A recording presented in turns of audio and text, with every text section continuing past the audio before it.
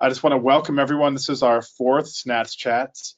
SNATS has had great success with their NATS Chats for years, and we're really excited to continue to present this forum aimed specifically at SNATS members.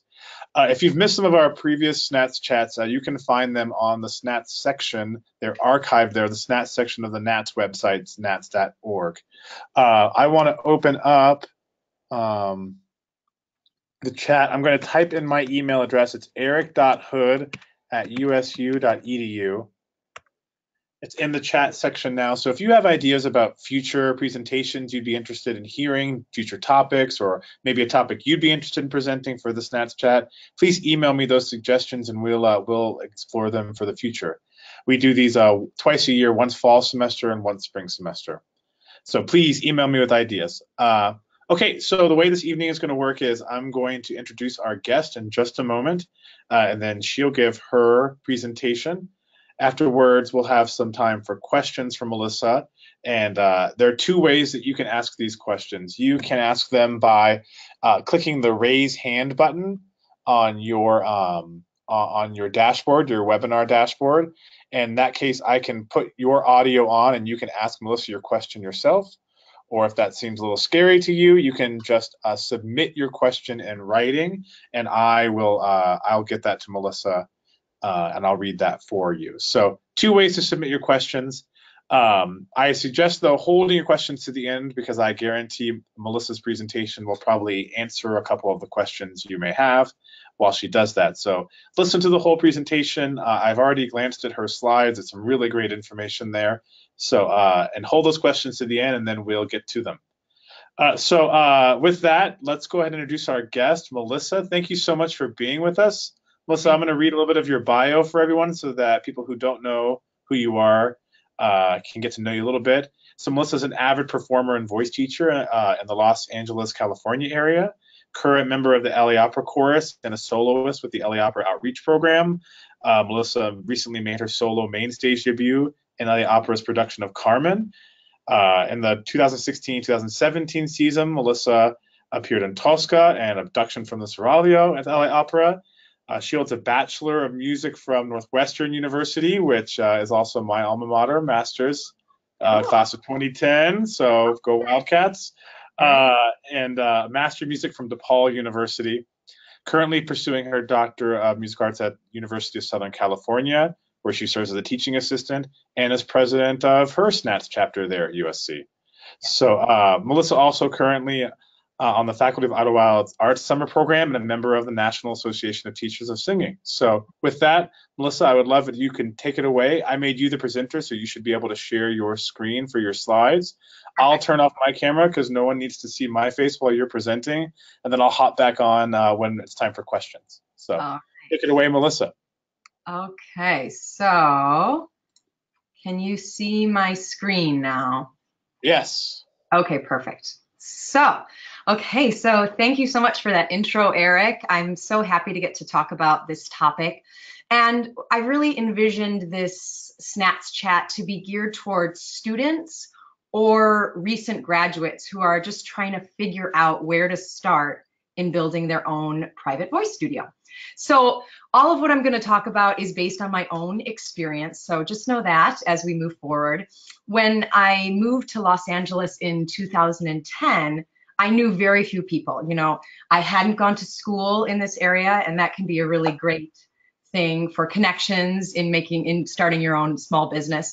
But I didn't have any of those. So I really had the experience of building my studio from the ground up. So I'm going to share with you some of the things I learned along the way, and I hope give you some really concrete steps to take in order to get your own studio started. So, okay, so first we're going to talk about finding new students, because let's face it, if you don't have any students in your studio, all of the other pieces of the puzzle that we're going to talk about don't really matter. So for teachers first starting out, what I recommend to do first off is contact the middle and high school choral directors and music teachers in your immediate area. So what I did was I made a spreadsheet of all of the schools that were in a 20-mile radius of where I was living at the time. And I methodically contacted each one of them and kept a spreadsheet along the way, which I'm going to talk about in a second. So what I would do is I would just introduce myself, and I would offer a free vocal workshop for their students. So many of the choir directors would take me up on this offer.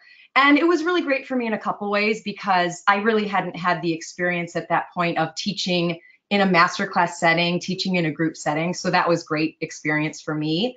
And the other thing, of course, was that when I would go to the schools, I would bring a flyer and, of course, my business cards with me, because invariably there were students who were interested in lessons after they saw my workshop or my masterclass. I would also, of course, leave my business cards with the choir director so that they would, have those on hand and could refer me to any students that were interested in lessons and that contacted them. So the other thing that came out of this endeavor for me was the possibility of teaching at these schools themselves. So, when I first started teaching, I did not have a suitable teaching space. I had a roommate, and it really, for me, it wasn't conducive to a home studio environment. So at one of these high schools, I did what were called vocal pullouts during the choir sessions themselves. So I would pull out one student at a time for about a 15 or 20 minute vocal mini lesson. And this was funded by the school itself, or in many cases, the choral department.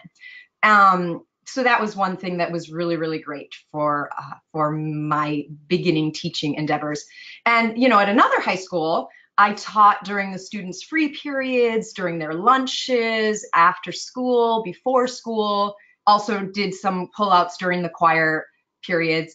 And in this case, it was funded by the students themselves, or probably most likely their parents. So that they would pay me directly. So that also really worked out well. I did that, I think 2 days a week at one school, and it was a really great situation. So, and I think, some choir directors may not have even thought of this possibility of having an outside voice teacher come in to kind of supplement their program. So in some of these cases, you could be creating this position for yourself and collaborating with the choir director to make that happen. Okay, so then I wrote squeaky wheel, make contact. So I want to encourage you all not to be afraid to be the squeaky wheel. You really have to follow up when you're doing this, because, we all know people are busy and they have busy lives. And I'm not telling you to be annoying and stalk anyone, of course, but what I'm telling you is that I would repeatedly call these choir directors. So, I wouldn't leave a message every time. I probably would leave a message one time, but then, I would call on a regular basis until finally they would pick up the phone. So that's kind of why I kept the spreadsheet that I mentioned before, so that I could notate my previous contact attempts. Oh, I called this so-and-so on this date, did not make contact. Or I called, made contact, they told me to call back on this date. Stuff like that was what I kept the notes about. And what I found was that when I made actual contact, AKA I spoke with someone on the phone, I could close the deal in most of these cases. So whereas if I didn't follow up with a message or an email, I rarely would hear back from those contacts for whatever reason. So don't be afraid to be the squeaky wheel. So beyond this first step, the more visibility you can get for yourself as a voice teacher, the better. So people have to be aware that teaching is something that you're trying to do. So share your new teaching endeavor with your community on social media, which we all know how powerful social media is, and see if anyone in your community has leads for you. You may be surprised at some ideas that they come up with for you and how willing people really are to help you get started. And, I should also mention that you can also go the old-fashioned route and actually post flyers around your community.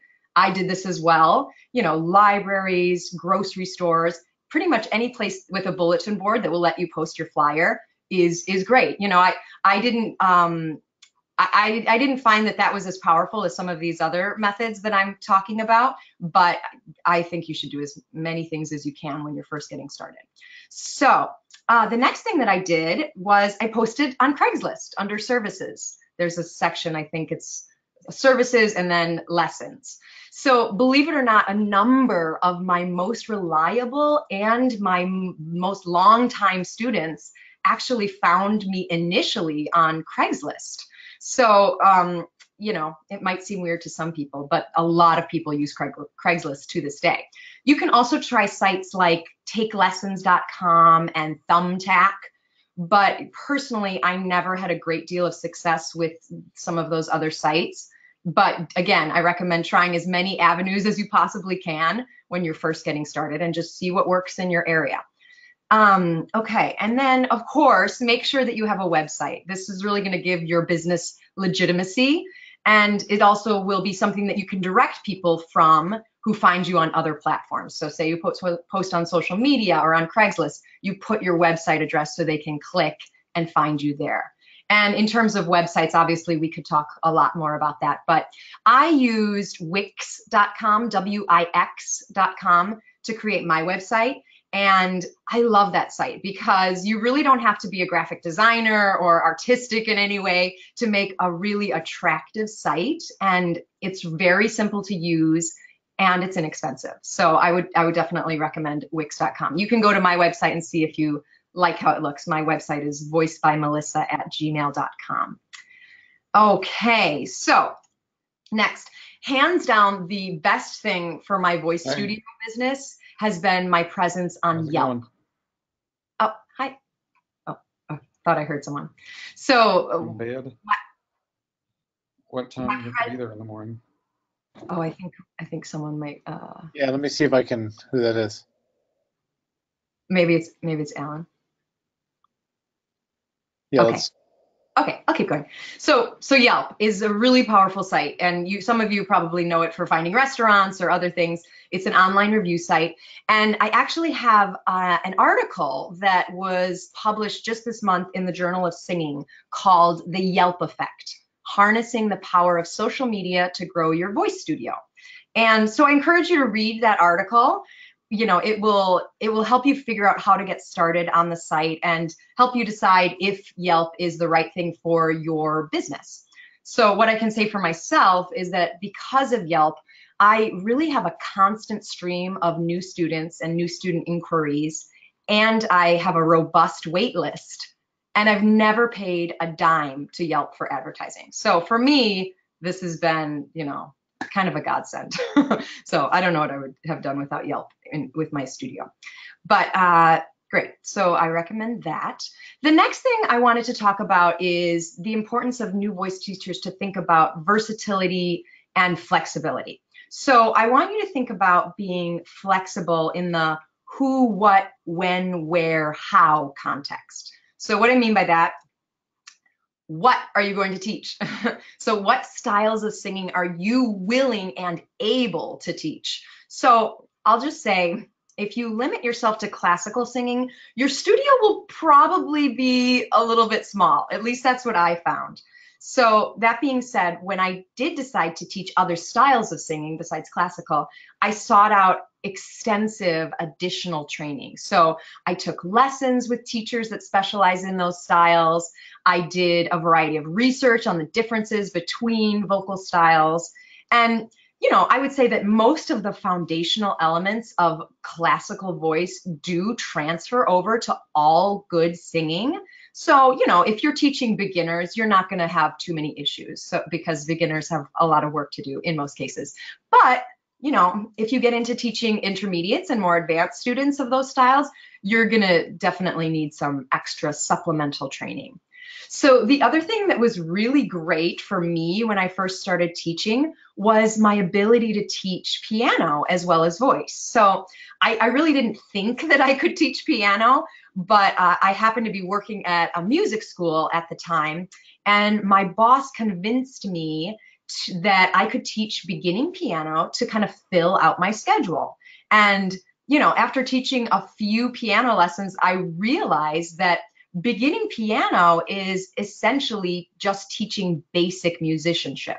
So I believe that most people with a Bachelor of Music are qualified to teach beginning piano. Now, some people, maybe piano teachers, would not agree with me, but that's kind of what I believe and what I have found. So piano was really wonderful for my voice teaching at the beginning, because lots of beginning voice students are actually interested in taking a combo lesson of piano and voice. So I was able to offer that to them, which was really great. And I also found that teaching piano was, a nice respite for my voice, meaning I could teach a longer day, I could teach more hours if I had some piano lessons interspersed among the voice lessons. So, it's less demonstrating, less general wear and tear on the voice. So I actually loved teaching piano, and in some ways I kind of miss teaching piano because I don't teach anymore.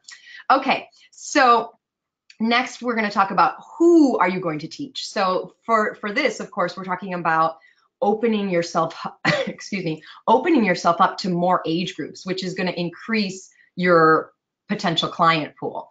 So, however, again, you really need to do some research on teaching very young voices and older voices as well, if you don't have experience with those groups, because they do have unique needs. So luckily, I think SNATS has a lot of resources that can help you navigate these specific groups. So check out some of the other SNATS chats and also the Journal of Singing for some more information. There's also lots of books you can read, and check in with some of your mentors as well, and to figure that out. Then when are you going to teach? This is about the hours that you are willing to teach. So I'll just say, if you're going to teach beginners and novices and people who have day jobs, you're going to need to be available in the after school hours, the evenings, and the weekends. That's kind of just the way it is. And the where of where you're going to teach, we're going to address that in the next slide. So hang on for just a second on that one. And then the how. So I think it's important to think about how you and your business is going to evolve over time. So for example, for me, I gradually phased out teaching piano, and then I gradually phased out teaching younger students, because that was personally not quite as satisfying for me. So as a business owner, you really need to be constantly assessing, is this still working for me? Am I enjoying this? What changes do I want to make going forward? I think that's really important. So yes. Okay. So yes, the when, or sorry, the where. The where is your teaching space. This is an important topic, and one I think that can be tricky for beginning teachers. It was for me. So as I mentioned before, I did not have a very good place to teach in my home when I first got started. So what I did was I taught a few days a week at a local music school. I also mentioned that I was teaching at some high schools. And so at the music school, of course, I'm working for someone else, right? And so I got paid a fraction of what I could have made working for myself. But on the upside, I didn't have the headache of scheduling and dealing with running my own small business. I didn't have to find students, which, as we mentioned before, can be one of the trickiest parts with getting started. So I definitely recommend finding, a local music school that hires voice teachers and seeing if you can get in with them. The other thing that I did was I worked for an agency that sent teachers into students' homes.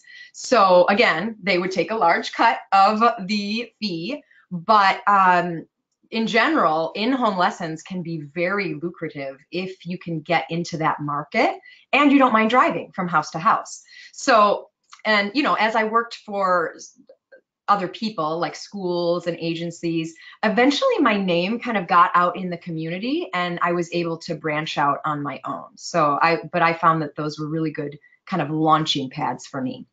Okay, another idea is to share your space with another teacher or teachers. Craigslist is probably the best place to find this. Again, a lot of people post on Craigslist looking to share a space, so check that out. And then don't disregard teaching from your home. So after I had my apartment with a roommate, then I moved to a studio apartment, and I lived there for over a year, and it was it was actually a guest house. So that's very common here in California and very advantageous for a home studio because I did not have any shared walls. So I wouldn't disturb neighbors or cause any other kind of disturbances with loud singing. But however, it was a one-room studio apartment and it was very small. And I used one of these Asian room dividers screens that I have pictured here to separate my sleeping area from my teaching area and my living space. So, you know, I think it worked. I really do, because I kept my apartment impeccably clean. Very clean. And I really do think that my students were comfortable there and felt like it was a professional environment, even though my bed was just a few feet away, which seems a little bit strange, but it worked. So don't disregard your space and see, you know, when you're looking for apartments, you can kind of think about that, and which is definitely what I did when I was searching for a new apartment. So, okay. Policies. So it's very important to have a very clear studio policy that you can hand students at their first lesson. Even better, I email it to my students before their first lesson and I say, please read the attached studio policy and note my very strict 24-hour cancellation policy. I have found that if you're upfront about your policy from the beginning before there's any issues, people are more understanding down the road. So I know it's tempting to feel like you have to be nice, but you know, when it's your own business, I think that can be a slippery slope. So I think it's better to be strict and upfront in the beginning. And you know, in your policy, you're going to have to decide if you're going to accept sickness to be an excuse for canceling on short notice. This is an important issue because as singers, our instrument is our voice, right? And our body is our instrument, I should say. And I know that a lot of voice teachers do not like to teach people who are sick. I mean, of course, I don't like to either. But I did find that allowing sickness to be an excuse for canceling encourages people to lie, unfortunately, and I got many more cancellations. So what I usually say to people who tell me that they're sick and cancel less than 24 hours ahead of time, I say, you know, I'm so sorry you're not feeling well. Just so you know, most people do have to pay for 1 or 2 lessons a year that they do not use because of sickness, you know, unforeseen sickness. But I do have to keep my studio policy because my time is so limited. So thank you for understanding. So I try to be really nice about it, but also very firm. So and also what I will say is in some cases when I say this and they know that I'm not going to budge, the student will have a miraculous recovery. Huh, interesting. and then they're able to sing just fine for their lesson, and I would never even have known they're sick. So, you know, I just think that the other thing is you can work on musicianship or acting if the student really can't sing. But I think in most cases, I have found it's better to be a little bit more strict about that. So I have this Dostoevsky quote that I really love. If you want to be respected by others, the great thing is to respect yourself. Only by self-respect will you compel others to respect you. So that's the important thing, I think, with making your policies. Think about your value as a singer, think about your value as a teacher, and honor that, because people will respect those who stick up for their own worth. So that's what I would encourage in terms of policies. Okay, finances, this is important. It's a big part of our voice studio puzzle. And I really want to encourage new teachers to own the fact that this is a business. So we need to be paid what we're worth, and it's a job. It's how we pay the rent. And it doesn't matter how fun it is or how much we enjoy it. It's the same thing, of course, with being a professional singer and all that goes into that. So what I would say is call around and find out what the going rate is for voice lessons in your area and price yourself accordingly. If you're getting started, price yourself a little bit lower, not too much lower, because then people won't think that you have something of value. But you know, that's something you can experiment with as you're getting started. And then decide if you want to offer a package discount. I've always found that people will buy more lessons if they're getting a discount. So that's a good way to kind of lock them in, as we say. In terms of the nuts and bolts, of course, cash and check are standard forms of payment that most teachers accept. I also accept Venmo and PayPal. And I would say that within the last year, it's so funny, the majority of my students have switched to paying me through Venmo. And so, you know, if you're willing to accept Venmo, you probably will be getting a lot of payments through Venmo, which in many ways is much more convenient than check. I've never accepted credit cards, but if you want to do that, that's totally possible, but just know that you will be paying a transaction fee for those transactions. Okay, taxes. So the best thing that I could say about this, of course, we could have a whole SNATS chat just on taxes, and maybe that would be a good topic. But I would say hire a professional, hire an accountant, because throughout the year, you really should be keeping careful track of your expenses that can be written off. So your website, any advertising, supplies for your studio, sheet music, a home studio is a write-off, internet, phone.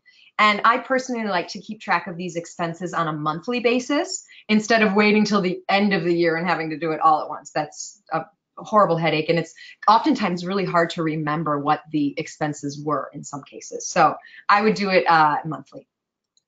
Okay, and now we're going to talk a little bit about the psychology of sales, specifically as it relates to voice teachers. So someone once told me that everything in life is sales, and that might seem a little bit bleak, but I really do think in a way that is true. So I actually worked as a salesperson for a while to make money while I was getting my voice studio started, you know, when I first moved to LA. And the concepts that I learned about sales in that job and the training that I received are extremely relevant to my life as a small business owner. So I wanted to share a couple of those ideas with you. Now, I never want you to be salesy, because that's definitely a turnoff to potential clients. However, I want you to just be aware of a few basic principles that every salesperson knows. So the first principle is called authority. So that's just the idea that people will buy more when they view the seller as an authority figure. So for voice teachers, this means showing prospective clients why you are a voice expert and why they should trust you with their training. One very simple way that I do this is by hanging my diplomas in my studio. And, you know, it's funny, I always catch people looking at them. So I think that's one small thing that can be useful in creating authority. But most of all, I think that voice teachers need to, again, own your own worth. Remind yourself that you have spent your life studying singing. Most of us have, right? And that's a big deal. It makes you an authority. And your frame of mind is very important in starting your small business. I know it can be kind of tricky when you're just getting started and you're not 100% confident and all of that. You might need more experience teaching, but just try to own it is what I would say. Okay, the next principle is called liking. So people buy more when they like the person that they're buying from. Not a huge surprise, right? But for voice teachers, I think this means establishing rapport with prospective students as quickly as you possibly can. So be interested in their journey, figure out what makes them tick, see if you can make a personal connection right away, even if you're just talking to them on the phone to schedule an initial lesson. All of this will make them more likely to take a lesson with you. And if they're an existing student, they will be more likely to continue lessons if they genuinely like you as a person. So, okay, and then the next one is called social proof. So social proof is that if someone in your network is buying something or doing something, that makes you more likely to want to buy or do that thing too. So I actually, it made me think, I went to a master class the other day and the master teacher kept name dropping.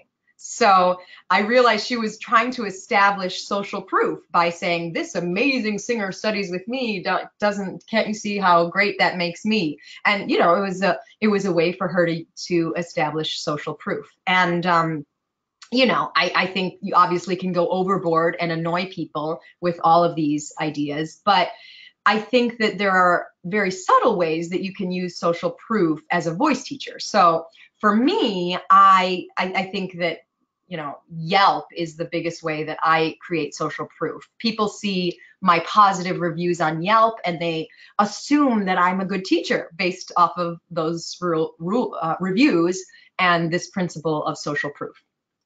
Okay, and then the last one is scarcity.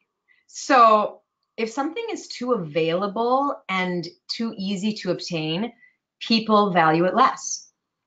It's the old, we all want what we can't have phenomenon. So it's an important one if you're just getting started out, because let's say a prospective student calls you and says, hi, I'd like to set up a lesson for Friday. And you're very excited because you don't have a lot of students yet. And you say, okay, great. What time? I'm wide open. So, you know, automatically this student is going to be thinking, oh, she's wide open. She doesn't have any other students. She's not very busy. Maybe she's not a very good teacher if nobody else is studying with her. So it's kind of like if you go into a restaurant and there's nobody eating in that restaurant, you might kind of question the restaurant's quality. But so obviously when you're getting started, when you're getting started, you will have a lot of availability. And I certainly don't want you to lie about your availability, but maybe just try to offer 1 or 2 times instead. So you could say, can you do 1 p.m. or 3 p.m. perhaps? And that's just a small thing that will create this illusion of scarcity. And of course, eventually, once your business gets off the ground and is booming, hopefully, scarcity will be automatic because you're going to be so busy. And that actually really will kind of increase the value of your product, you know, supply and demand. So yeah, so that's my presentation, Errik, and I'd be happy to answer any questions about anything I talked about or anything I didn't talk about. So let me stop showing my screen. Awesome. Well, thank you so much. I learned a lot too. It's really, really helpful. Thank you. So I have a couple questions. We can get the ball rolling, and then people who are attending, please raise your hand in raise your hand on your dashboard, or you can submit your questions in writing, and I can ask Melissa those. But so I was really intrigued. You know, you hear a lot about advertising on sites like Thumbtack or those kinds of things, and but I hadn't actually heard a lot about utilizing Yelp. So, are there any pro tips you want to share with us about Yelp, how to make us kind of master utilizers of that forum? Yes, I mean, I think Yelp is really powerful. I do think it might depend on your area. So, for example, in Los Angeles, it's very utilized. People use Yelp a ton. So, you know, you just kind of have to check out whether or not it's something that can be useful in your area. But I would say, you know, and I talk about all this in my article that I wrote. So if you know, want more details, but the first thing that you can do, so say you don't have a presence on Yelp yet, the first thing to do is you can actually create your own business listing on Yelp. So you go on and you create, you start the listing. So the way Yelp works is that either the business owner can create the listing or the client can create the listing. So oftentimes if it's a restaurant and it doesn't have a Yelp Yelp presence yet, the client might be the first person to create the listing. But with me, I went on and I created my my Yelp account, and I put in all of the information about my business. You can put a little blurb in about yourself. You put in your general area. Because I was teaching from my home, I didn't put my exact address, which is really nice. They let you put like a general location. I put like kind of the street that I was on. And then, you know, the cool thing about Yelp is that because it's such a big website, it has such a huge internet presence, that if you're on it, even if you don't have a lot of reviews, it's going to increase your visibility on Google. So because of the way, you know, the internet works and all of that magicalness. So yeah, So yeah, I would say that, even if you have 0 reviews, Right. you put yourself up there. And then, so technically, a business owner is not according to Yelp's guidelines, you should not ask students for a review directly, because that's against their policy. So kind of to get around that, you can, make a little flyer or something and place it in your studio and say, I'm on Yelp, and just let them know, right? So that they can, and, just between me and you, if it's one of your longtime students, you can, and someone really well, and you can drop a subtle hint and ask them to write you a review, even though it's technically not allowed. But obviously, we know that happens all the time. So, but you know what? I would say my biggest tip about Yelp is so say you want someone to write you a review, or you want your presence known on Yelp. The worst thing that you can do is to take the link from Yelp and share it on social media or send it to someone in an email. Do you know why? Why? Because if someone clicks that link, Yelp automatically thinks that you are requesting a review from someone, and their algorithm will actually then filter out that review. Oh, wow. Yeah, so that's what most people would do, right? Oh, can you write me a review, and give the person the link.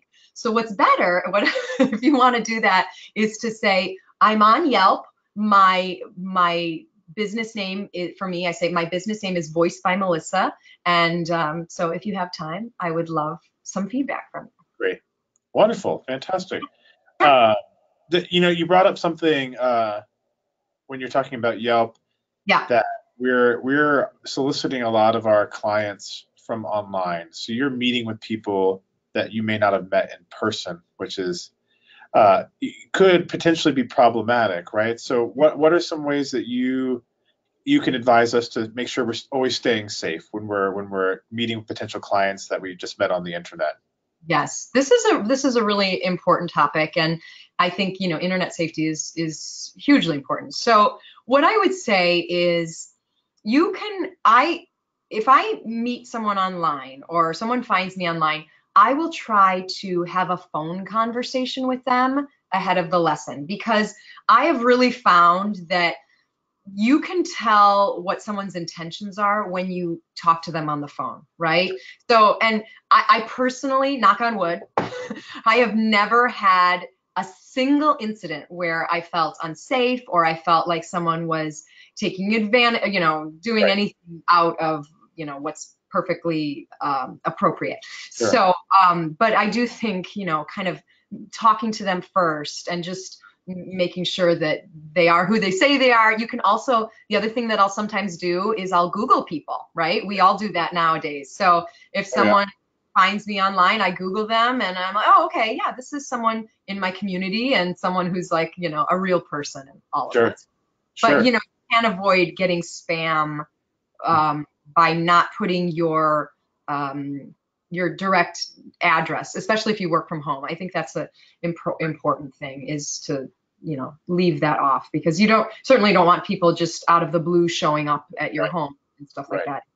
I was just thinking, as you were talking too, maybe another way to do that is you could do a initial consult in a public place, especially if maybe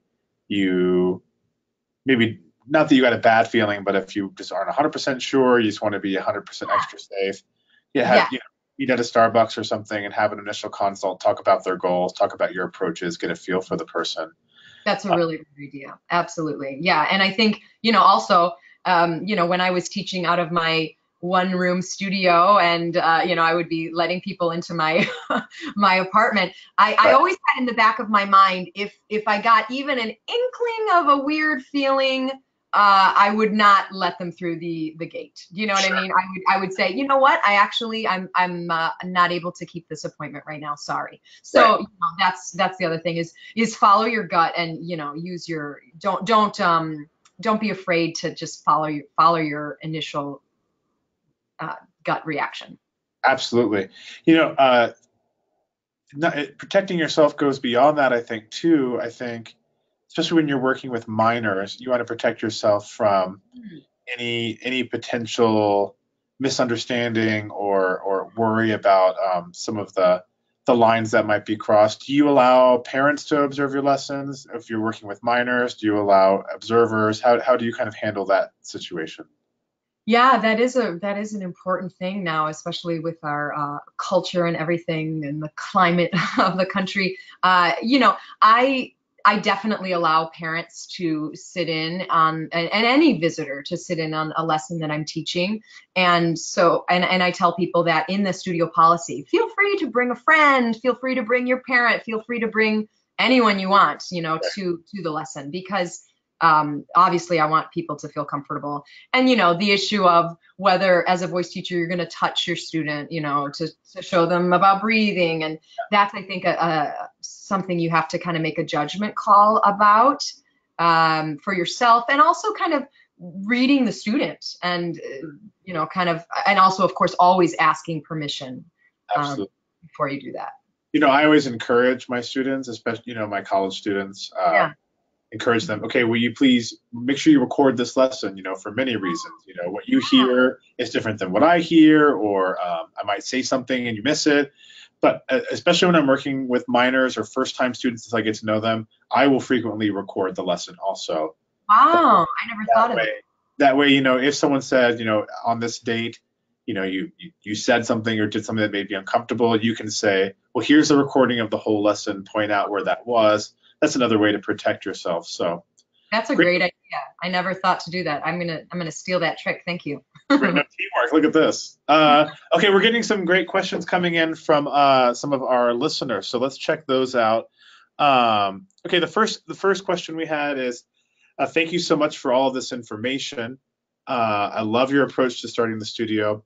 Do you do recitals for your students? And if so, how do you make them successful? This person says, I tried with a few students that I have, but most of them were too shy to sing in front of anyone that wasn't me.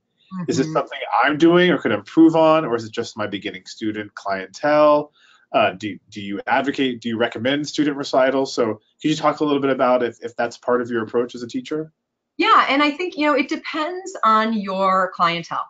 So I would say in some years that I've been teaching, it would be appropriate for me to hold a recital, and then in other times it wouldn't be. If you have a lot of adult students who are just doing it for fun and trying to become better at karaoke, they might not want to do that, but if you have a studio full of teenagers, then for sure a recital is a great idea.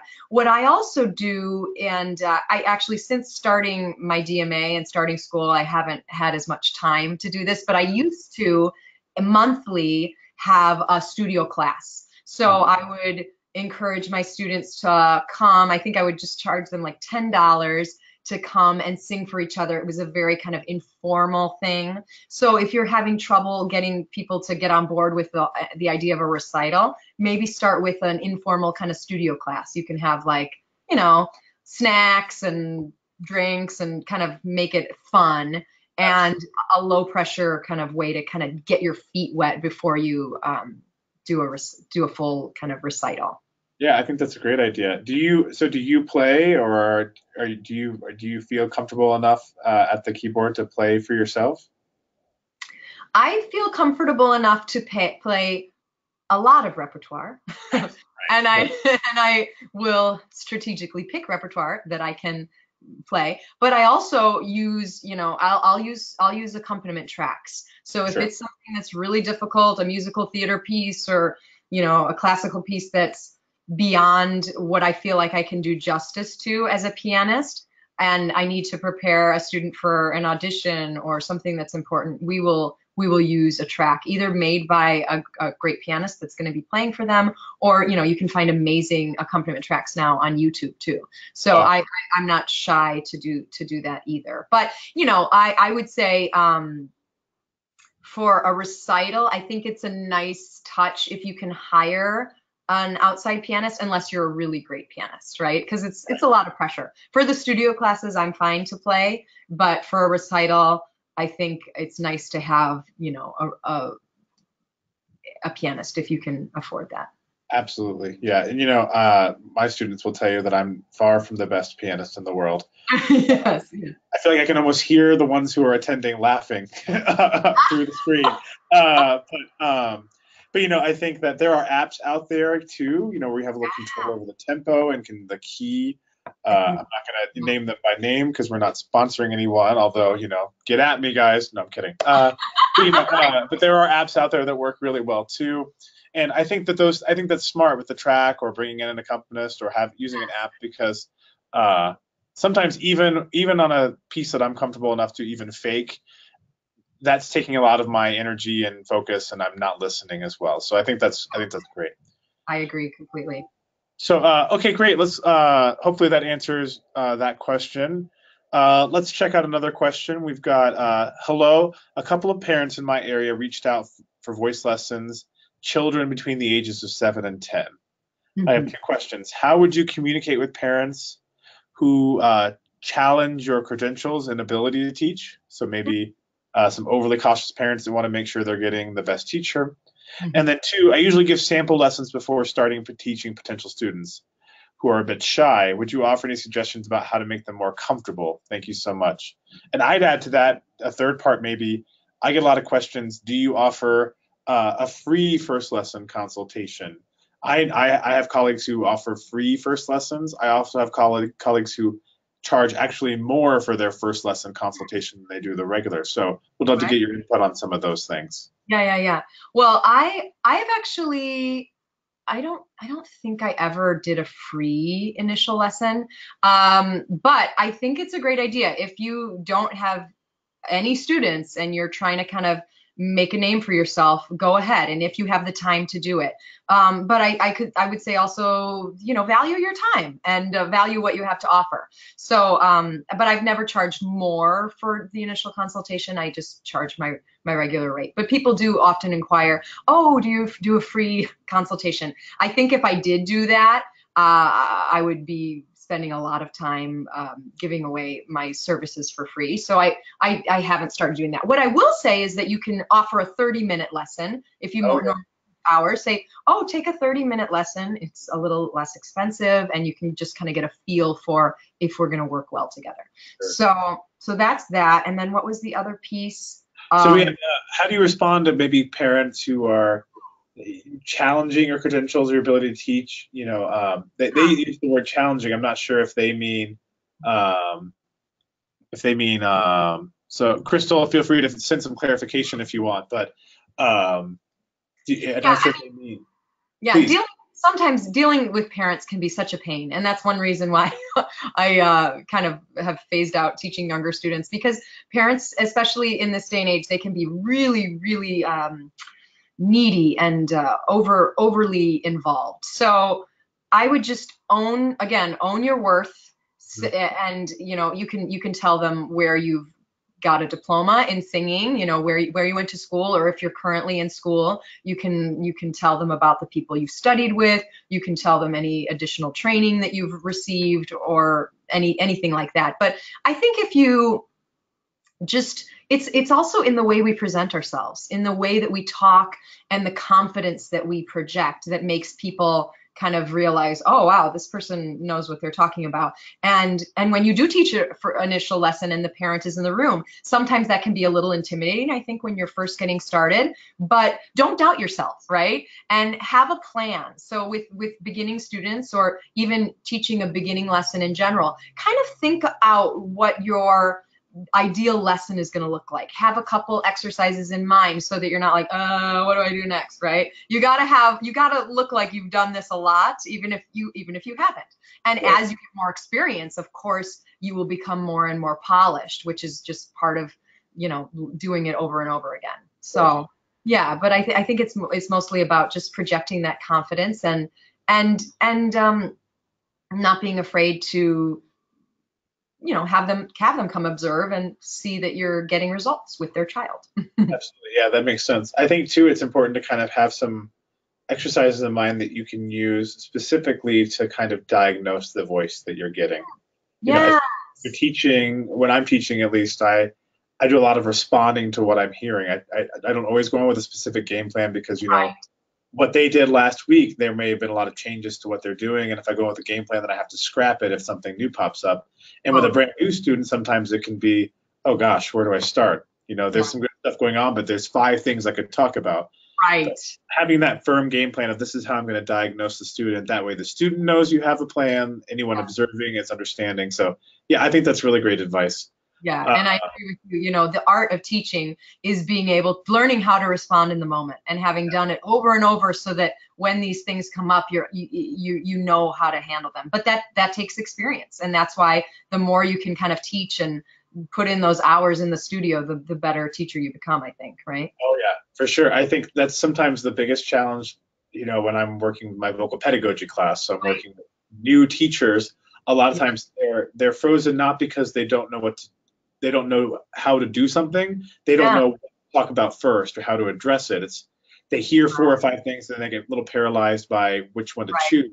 But try to trust your instinct, and just trust your ears and trust your instinct and pursue whatever you hear. So and don't be afraid to change course too, right? If something's not working, then you try something else, and you just kind of it's a cool game of being a detective, I think, being a voice teacher, right? Because sometimes you don't know exactly what's going to work. Yeah, I always warn my students, a lot of this is not like this voice lessons are not like piano lessons. I'm not going to watch what you do and then correct it. It's a lot of trial and error, and we discover things together. So I think sometimes having that conversation with the parent too, and explaining how voice lessons are different than other instruments, and that a lot of it getting to know the voice, that will help them feel comfortable too. So that's so true, because it is different than an instrument. So that's important. Yeah. So one of our attendees asks, what kind of insurance suggestions do you have? Well, I have never had insurance. In Los Angeles, you are required to register for a business license if you have your own business and you're making money. So I have a business license, but I've never had insurance. Actually, when I worked at Beverly Hills High School, that's not true. I did have insurance when I worked at Beverly Hills High School, and they required me to purchase insurance. Right. So, and it was a liability plan. I can't remember the details of it, but it covered me up to a certain amount of damages. But unless you have a lot of money to, I guess, lose, it's probably not necessary for most people to have liability insurance. What do you have any, Errik? Well, through the university, I think it's a little different. I don't teach a whole lot privately, but I think that I do know a lot of people, and I have other. That sounds so. So I have some other business interests too, and we've had those discussions too with insurance, and I think the best course of action is just speak to whoever you have your car or auto or home insurance, and kind of explain this is what I'm doing. I'm taking in about this much money a month. Right. Prize, and what do you recommend? And talk to your insurance agent, and they're going to have some questions for you, or they're going to say maybe you don't need to worry about it, or here's a plan I would suggest. But I do think always better safe than sorry. So if you feel to the person who asked this question, Christine, if you're worried about that, or if you're feeling a little stressed, then I definitely better safe than sorry. And it's not going to hurt to have it. So talk to your current agent and discuss what you're doing and get some input from them is my suggestion. We got a little clarification from Crystal, who's asking the question about the parents. So I just wanted to check that out really quickly. I had a mother who brought in her daughter for a sample lesson. At the end of the lesson, she bluntly asked, "Why should I pick you as my daughter's voice teacher?" During the sample lesson, she also attempted to talk over me while I was talking. Oh, God. Thank you for answering my question. So yeah, I don't think Crystal, personal note before Melissa answers, I feel you. I think we've all, the more we teach voice, the more we're likely to encounter some stage parents and who are just really, really, really invested in the success of their kids. So have you had to deal with some parents like that? And if so, what are some of your techniques? Yes, I have. And I think, at the end of the day too, you have to just, in terms of the sales aspect that I talked about, if they don't see the value in studying with you, and you don't need to prove yourself. You don't need to convince them to study with you. The other thing that I think is important is whether or not someone chooses to study with you, that's not going to make or break your career or your life. And in some cases with these stage parents, maybe you would prefer not to have to deal with them. I mean, we've also had students where they're texting you constantly. They're way too, they're way too involved, and those kind of students take up a lot of time, and maybe are not worth having in your studio. And sometimes you have to kind of let students go. And so I would just say sometimes it's more, they're more trouble than they're worth, some of those kind of parents and those students as well. So don't feel like you need to, but again, just instead of trying to convince her of why should you pick me, just say, I'm really confident in my ability to teach voice, and here are the things that I hear in your daughter's voice, and here are the things that I know that I could help her with. Sure. And just give that, very clear diagnosis, and then let them decide. And I think that's such great advice, is let them decide. When I give the same advice to my students who are becoming voice teachers. I give the same advice as I give my students who are auditioning for gigs. Right. Yes. You want the student to enjoy working with you, and you want to enjoy working with them. It's just like when you go on an audition, you want to be what they're looking for. If you try to be something else, then you're both just going to be frustrated, right? If you're not the teacher that's the best fit, or that student's not a good fit for you, trying to force it is just going to frustrate everyone. So it's hard to let a student go, especially as you're just starting. But I think in the long run, your mental health, your happiness is going to be better if you let a student that's not a good fit go, rather than try to convince them or try to change the way you teach to suit them so you don't lose a student. So I think that's really great advice. My grandmother used to say, this was about something else, but relationships, but she would say, never run after a man or a bus. There's always another one coming. That's good advice. I would say the same thing for students. Never run after a student or a bus. There's always another one coming around the corner. Exactly. Especially if you're investing the time and resources into some of these promotional materials and experiences that you're talking about. Yeah, you'll get incoming students. So yeah, I guess, Crystal, our advice is tell them what your plan is for their child, and let them decide if that's a plan that suits their needs, and go from there. And if it's not, then don't be afraid to say, well, I can recommend some colleagues who might be better fit for you, because I think in the long run, everyone's going to be happier.